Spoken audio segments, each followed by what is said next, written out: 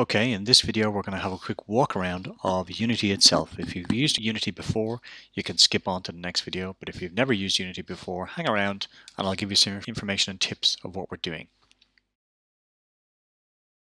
So this is your standard Unity layout. You might have something like this, where you have the scenes and the game view beside each other, but I prefer to have my game view as a separate view.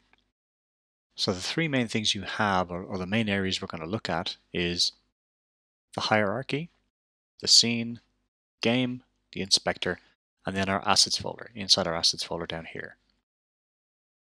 So when you have, let's start by looking at the camera in the hierarchy. The hierarchy is a list of all the elements that are in your scene.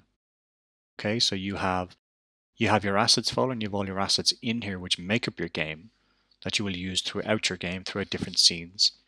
And then inside the hierarchy, this is what you'll have inside one specific scene. So it's just a list of all the elements. Your scene view here, this is a visual interpretation of what's in your hierarchy. And your game view only shows you through the camera. Let's just select the camera. And when I select the camera, over here in the inspector, all the information about the camera is revealed to me. So if I have another object, if I go game object, 2D object sprite, there's my 2D object sprite added to the scene. If I double click on it, I zoom in on it in my scene view. Now it's empty, that's why you can't see anything at the moment, so it's looking for an image to be put into it. So why don't we do that if I just pull an image from the Fungus folder. In the next video we'll install Fungus properly. So I'm going to go down into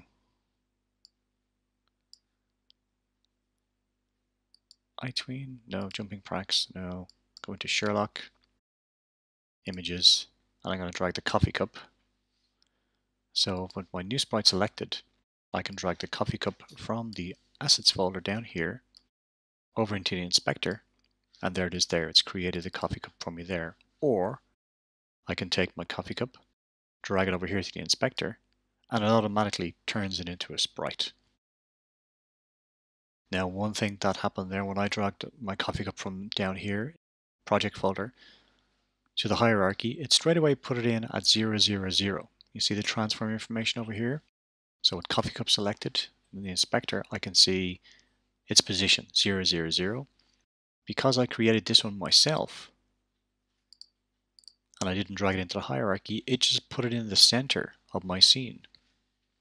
So if I look at my main camera is all the way over there, also centered on 0, 0, 0. My new sprite, if I change it to, in the inspector, 0,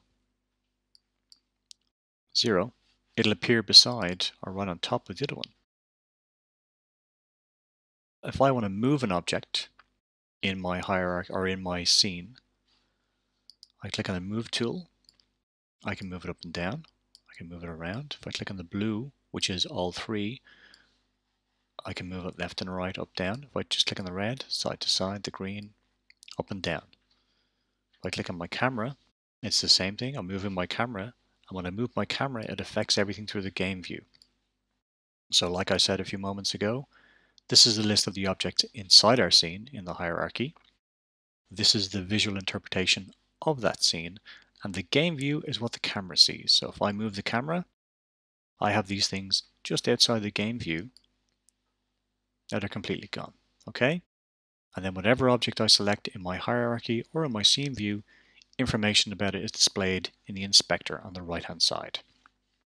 And all our actual assets are in our assets folder down here. Now Unity is built around scenes. So if I want to create a new scene, I go File, New Scene. I'm not going to save that one. And then as I build new parts of my game and new places in my game, they're going to be new scenes. So I'm going to save this scene. I'm going to call this scene File, Save Scene. It asks me where do I want to save it. I'm just going to save it inside the Assets folder here. I'm going to call it Test 1 and save.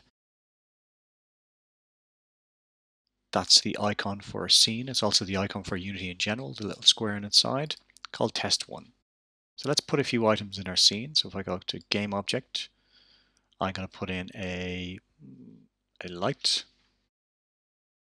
You're not going to use any of these things in future. I'm just showing you some stuff here. A light.